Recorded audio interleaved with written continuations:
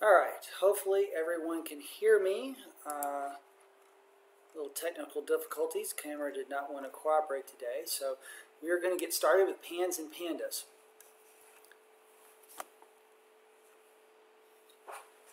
Welcome back to another Healthier You Lunchtime Live with me, Dr. Eric Potter, Functional MD from Sanctuary Functional Medicine.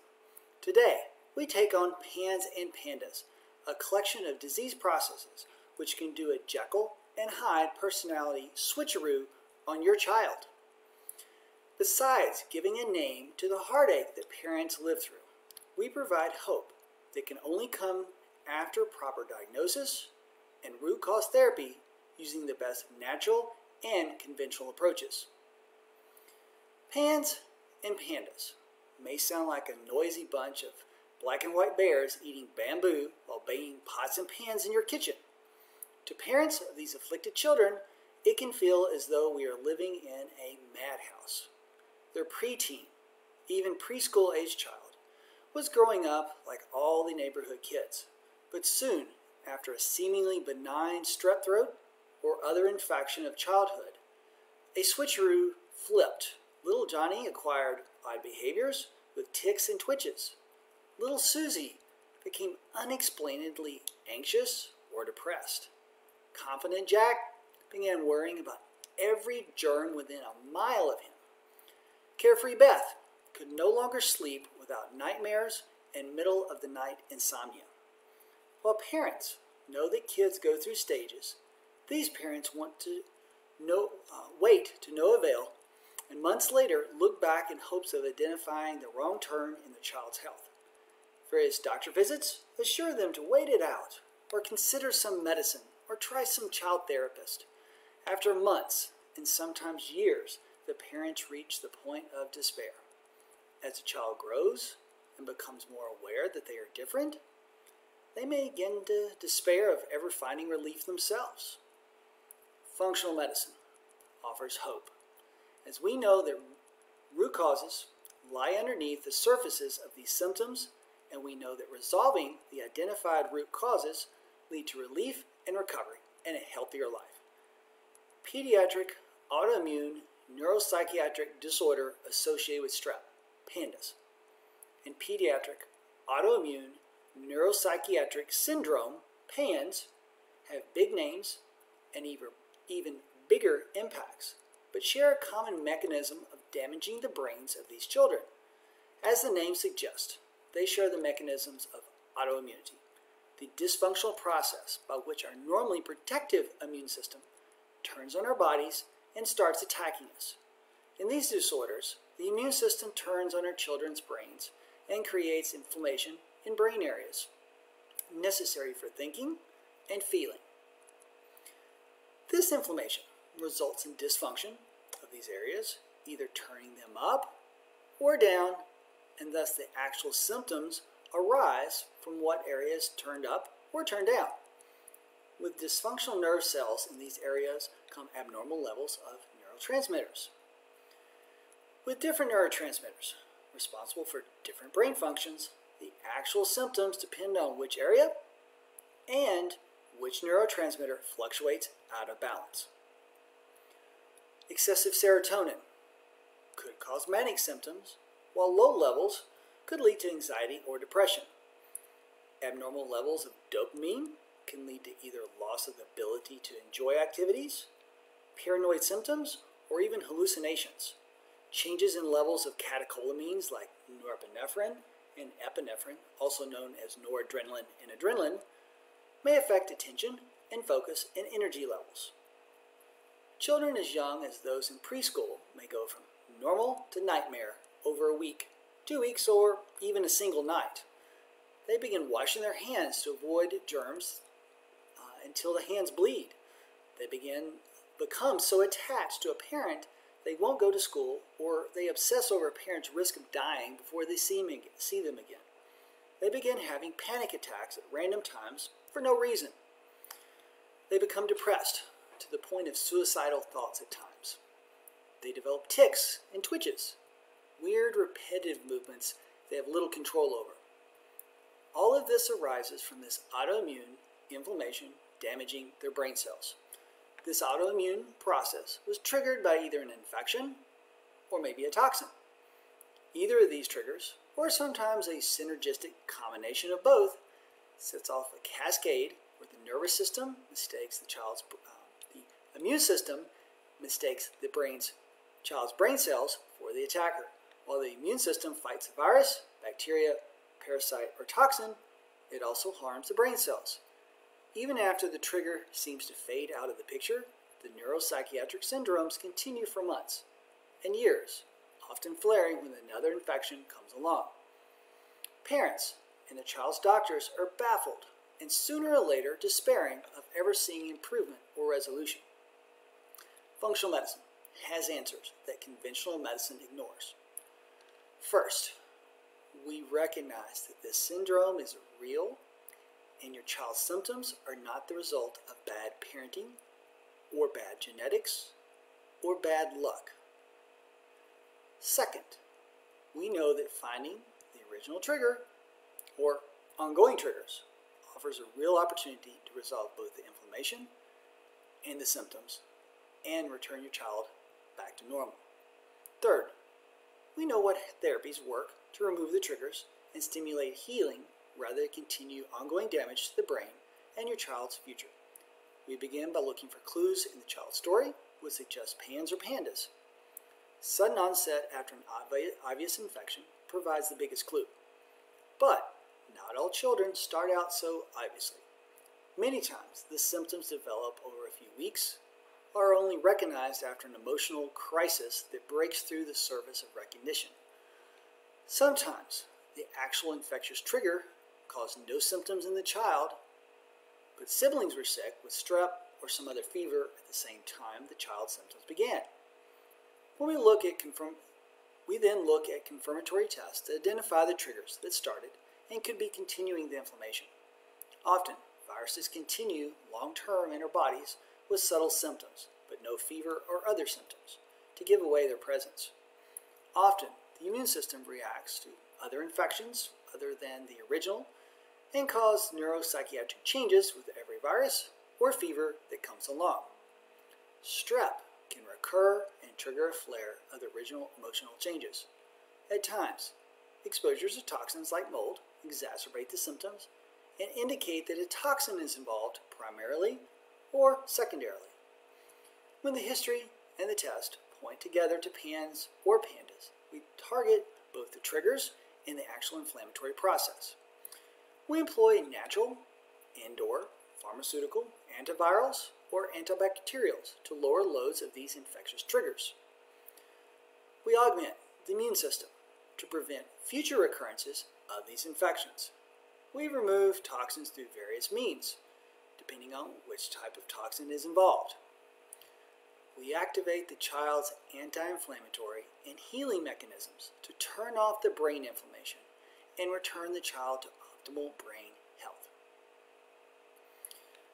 With this approach, we see these children and their parents not only regain hope, but return to a healthier, more abundant life that they had both hoped for. This process can take 6 to 18 months and requires support therapies to get through the early rough seasons.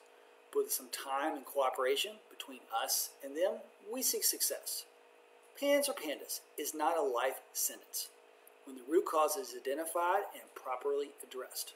With that, let's take time to answer questions and discuss this important issue. So go ahead and stop the screen.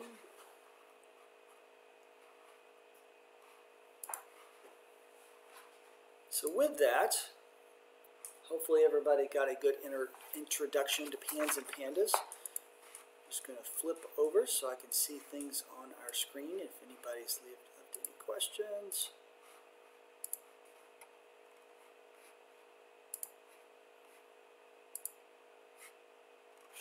We have a question here already.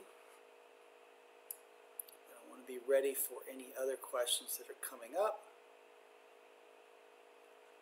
So any of you that are watching now, feel free to put your questions on our Facebook page. The first question, is it possible to have PANS without OCD behavior? So first of all, just so everybody recognizes the terms, OCD, obsessive compulsive disorder.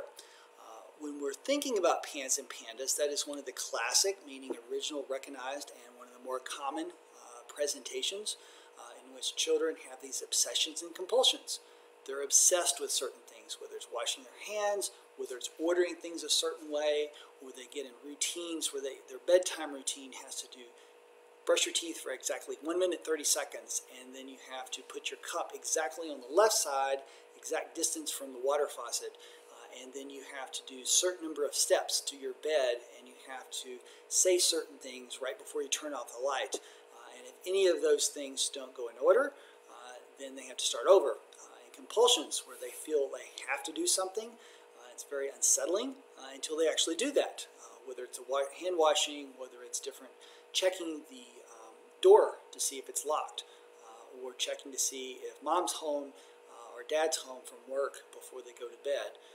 So it's not just, oh, I want to know, it's the, oh, I can't really function without going ahead and doing that action. So children get stuck, and this can become very disabling for them, for the routines, for the effects it has on their health.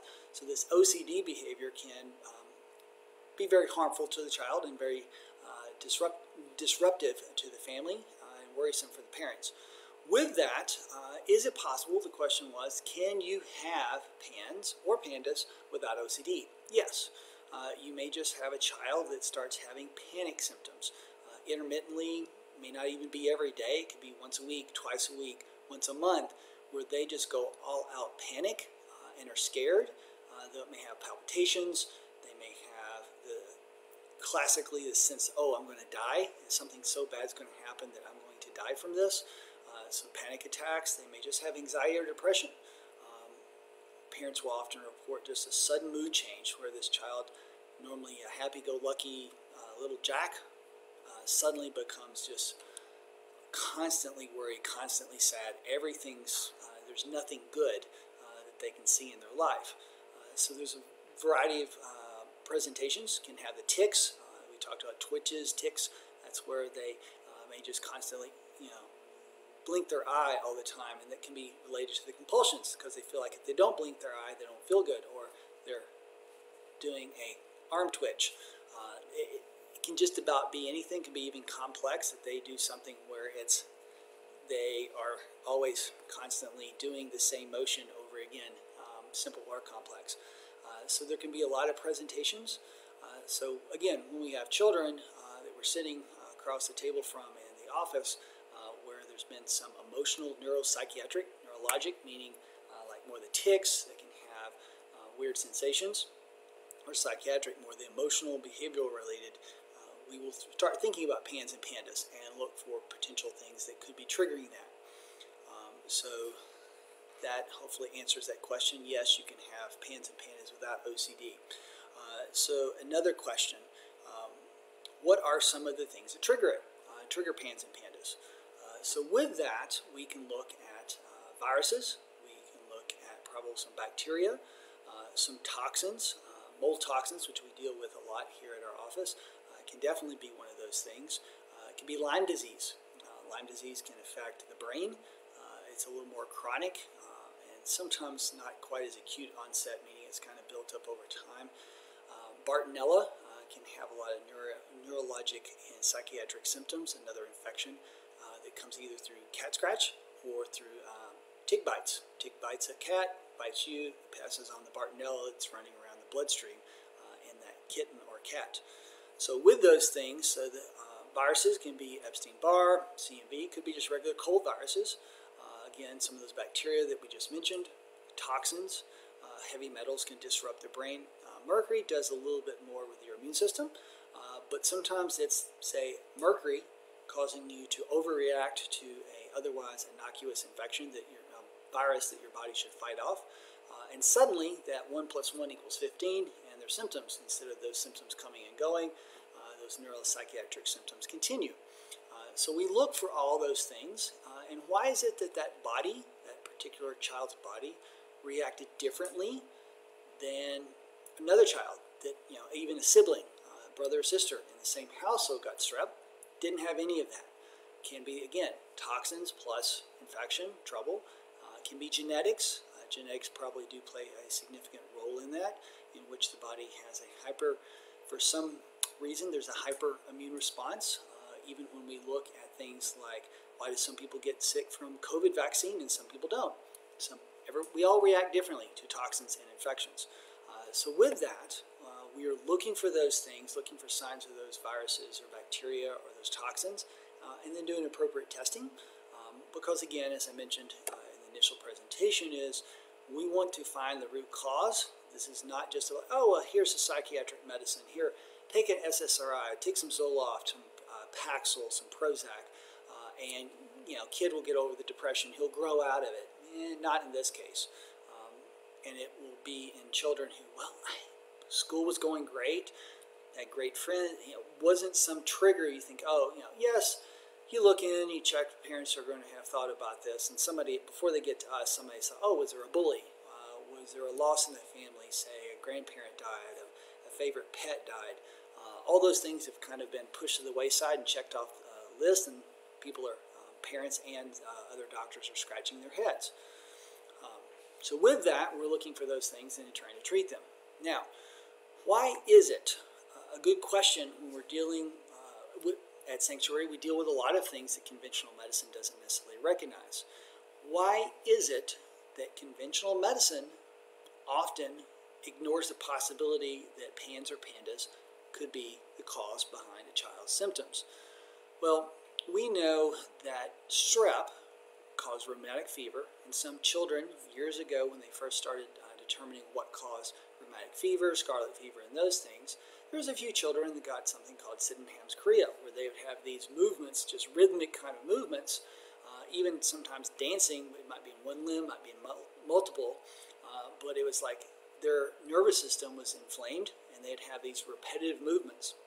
So we know that happened with strep, and then as we're watching, and these kids suddenly, parents, so many parents over the years have reported kids who literally had a strep infection and wake up the next day with these weird symptoms and personality changes, mood changes, the tics, the OCD behavior. And that was the only thing, and they realized that when they were treated with antibiotics, we tested strep, you've got strep, yeah. The kids got better. The problem is when they stopped those antibiotics, those symptoms came back. So there are many in conventional medicine who started recognizing this was a possibility. But part of the difficulty is, as we mentioned and kind of alluded to earlier, if you've got one child with PANS or PANDAS, and you've got another child with PANS or PANDAS from another family with a different infection or a different trigger, they may look very different. They may both be depressed, but one has tics and twitches, and another has OCD behavior or insomnia. And then you have another who's just having a lot of headaches and is having panic attacks. So they're not all the same. If you've got pneumonia, it's easy. You're coughing, you've got a fever, you've got an x-ray abnormality there. That's kind of everything fits in a pretty nice box in the case of pneumonia or meningitis, brain infections, or skin infections. And they know which bacteria cause it. In this case, you've got each person can be a little different symptoms. And it's not one particular, say, pneumococcal bacteria that causes it. It can be in this child Epstein-Barr, it can be in this child mold toxin, this child Lyme disease, and another child mold plus Lyme disease. So it looks different. It has a multitude of causes, so it's more of a syndrome, meaning it's not one cause causing one thing, one disease. It is a set of different possible causes working through one mechanism of an autoimmune response to brain tissue cross-reacting with some toxin or infection, triggering symptoms, and again, depending on where it is in the brain, will have different symptoms. For example, if it's more in the frontal lobe, you would have more cognitive issues, a little more trouble thinking, making decisions. Mainly this is going to be more in the limbic system, which is right in the middle of the brain, kind of if you look straight down or straight back in there, you will see this limbic system. It connects the frontal lobes, which are thinking, hippocampus, which are memory, amygdala, which is our fear emotions, and a lot of the pathways for thinking, feeling, remembering all pass through this limbic system that controls our fight or flight and our emotional state. So with that, if that area is disrupted, kids will have trouble focusing, they'll have trouble thinking, they have trouble remembering. It will then activate fear responses, which is where some of the panic comes in, panic attacks, OCD, where they're having fear that if they don't wash that hand that 20th time, they're not going to get that germ off, and something bad's going to happen. And there's nothing the front of the brain can say to the emotional part of the brain. They're all, 100% gas pedal on the emotions and the fear, but no brakes in terms of being, logically, I know that there can't, after 20 times of washing that, there can't be any germs left, but they will do it until it hurts. And then sometimes even when it's hurting, bleeding hands from dry skin, they'll keep doing it. So depending on what part of the brain it is, you will see different symptoms. And so it looks very different. So then conventional medicine, just like, it can't, there's no way this can all work together. There's no such thing as pans or pandas. But there are some good sites out there. There's a pandas network for parents, helping them get some good information. I actually posted that on Facebook recently. They were having a fundraiser for that if you want to go and donate to their organization to help kids and parents get more awareness and more support for that. That's one place. There's also, with that, I think it might be the same organization that has a movie. I actually got to watch that. It had a showing at the Belmont Theater, downtown Nashville, I think a year or two ago. But basically, going through the story of several families and the children who had experienced pans and pandas and what they've done about it. So it helps you understand that there are real things, real disease process out there. Great. We got a little bit more time. Want to make sure we leave time if any other people have questions. Looking on here, I haven't seen any other questions. So if you have one, you can get to the front of the line there.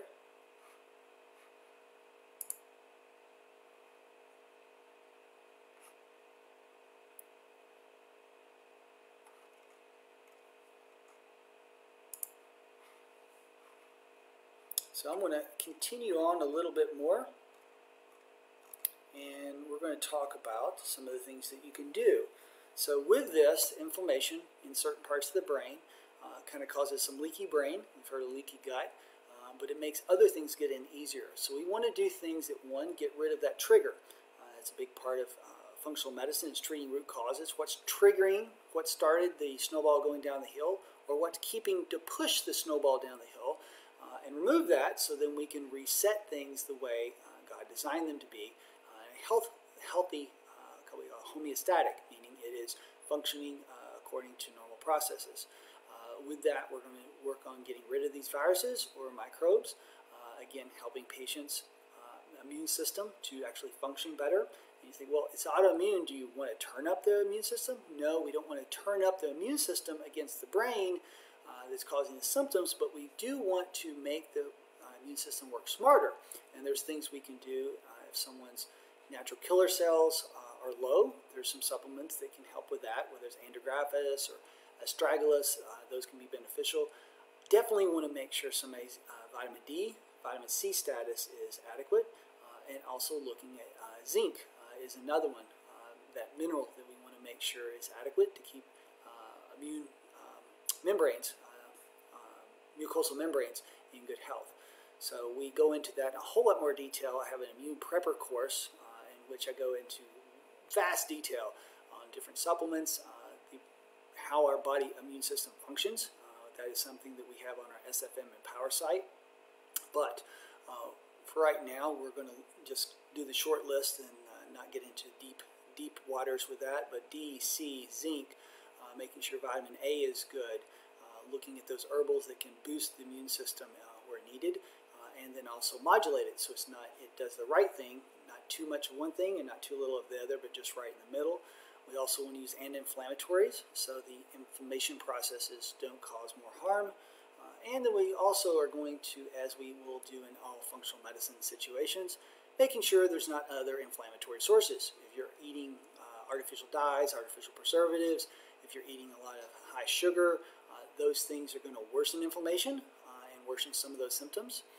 Sometimes children with PANS and PANDAS will be a little worse during the allergy season, which are kind of smack dab in the middle of right now, and finding that if you control the histamine, those symptoms are a little bit better or a lot better sometimes.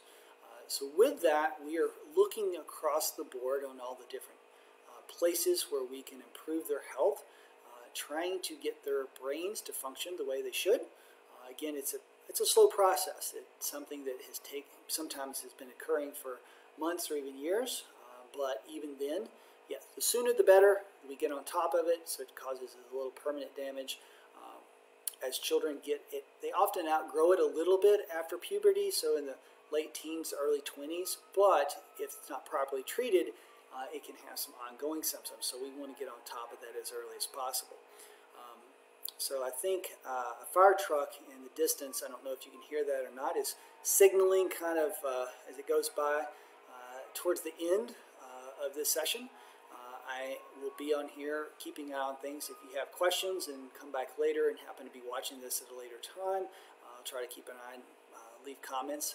But if you know someone whose child may have PANS or PANDAS and they've not gotten a diagnosis, please consider sharing this with them, or again, the PANDAS Parent Network information. If you're interested, we are taking new patients in terms of treating children with PANS and PANDAS. Sam at 615-815-5941 is on the phone that she can answer further questions about our programs and also what we can do to help all other issues. Pretty much do all kind of things here at Sanctuary. Treat functionally just about anything except cancer. So whether you're an adult and wondering, oh, did you grow up with PANS and PANDAS and still have some symptoms in your 20s, 30s, or 40s, there are still some things we can do to potentially help you recover from that. Or again, also, if you're wanting to optimize your health, we can do a deep dive and determine if there's any hidden issues that haven't reared their head yet. I'd be glad to help you with those as well. So I'm going to bring things to a close. Thank you for joining me today. Thank you for waiting for our delay with all the technical difficulties. Seems like the more we're pushed to digital and technology, the more trouble we have.